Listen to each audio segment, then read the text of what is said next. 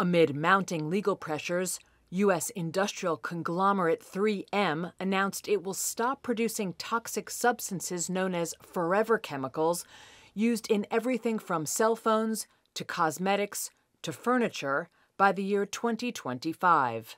The pollutants, technically known as PFAS, which stands for Perfluoroalkyl and Polyfluoroalkyl substances, have been linked to illnesses including cancer, heart problems, liver damage, and low birth weight. They have been dubbed forever chemicals because they do not break down quickly and have in recent years been found in dangerous concentrations in drinking water, soils, and foods across the country. 3M's deadline to end production of the chemicals, announced Tuesday, came after California's Attorney General in November sued 3M, DuPont, and several other companies to recoup the staggering cleanup costs from the pollutants.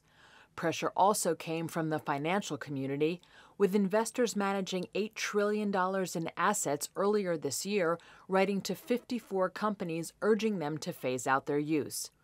And in August, the Biden administration said it would propose designating certain forever chemicals as hazardous substances under the U.S. Superfund program. 3M expects related pre-tax charges of up to $2.3 billion to phase out its use of the toxic chemicals.